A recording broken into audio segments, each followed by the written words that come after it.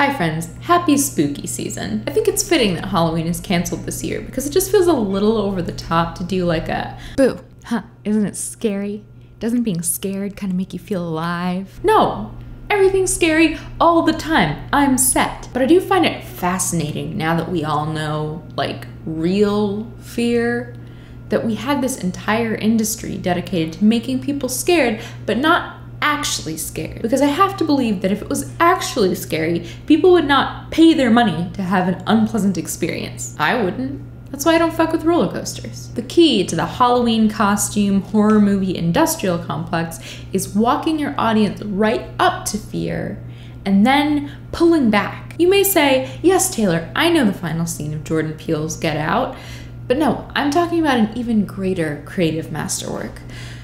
Dweller of the Cave. Dweller of the Cave is a song brought to you by MusicK8.com, the producers of the Easter classic that I've discussed on this channel before, Hard Boiled Egg. And it's a song made to license to music teachers to teach to children, like as a fun treat.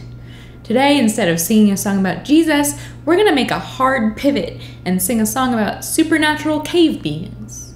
Although, and I remember learning this song in Mrs. Seeley's class in maybe like 2nd grade, and it creeping the bejesus out of me. And you know what? I found it on YouTube, so we're gonna listen together.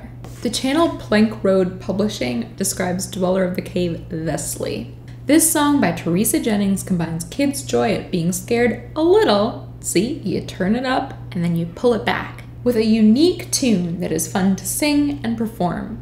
It is part chant, part mystery, part rock, and it includes tracks with powerful orchestration and great electronic effects. Combine this with the fact that it will bring your hard-to-please boys to life. Okay, already zombies, and you have a tune that is rare indeed. Who is the Dweller of the Cave? We'll never tell. All right, let's do this. It opens with that like low haunted house synth and the sound of what I can only describe as a fog machine rolling over a bed of glow sticks. It really sets the tone right from the start.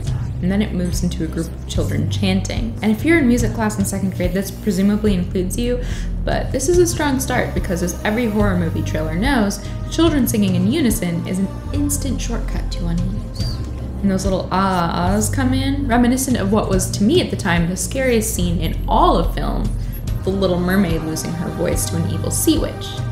Is Ursula the Dweller of the Cave? We'll never tell. What do they know? My secrets, where I live, how to get into my house. Then the drums kick in and they're giving me real in the air tonight vibes. And we're building. We're building to meet the Dweller of the Cave. This is the part of the movie where you're walking down the hallway and the string music tells you that there's about to be a jump scare and you don't know when. So let's see if it gives us any clues. We keep building, painting a really terrifying picture. Catch those background vocals? That's the part that the teacher gives to the girl who's the best singer in class, who is always both rich and mean. And everyone's scared of her. So you have layered it on, built it up. We are about to reveal the Dweller of the Cave and just perish of fright. But remember, I said the key is to build it up and then pull it back. And this song delivers. It is about to redeem itself with the best sequin pants, glam rock redemption chorus. Get ready.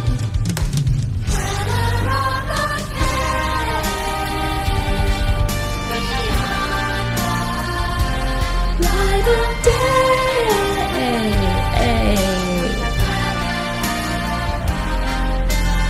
And then we just fade out on the same thing we came in on. It's the perfect song. Even your hard-to-please boys are brought to life. Look, we may have to cancel Halloween this year, but it's long overdue, because it's all been downhill since Dweller of the Cave dropped in 1997. And who is the Dweller of the Cave, you ask? It's David Bowie in The Labyrinth. Can't believe you had to ask me so many times. In the comments, tell me something that scared you as a kid that doesn't scare you anymore. If you like this video, you can hit the notification bell to find out when I make more. You can also join the Radish Collective, my community on Patreon, to help me make more of these videos. And if you live in the US and you want a phone bank, text bank, get out the vote with me. We do a live stream, we have a fun time. There's a link to sign up in the description. I will see you soon. Bye!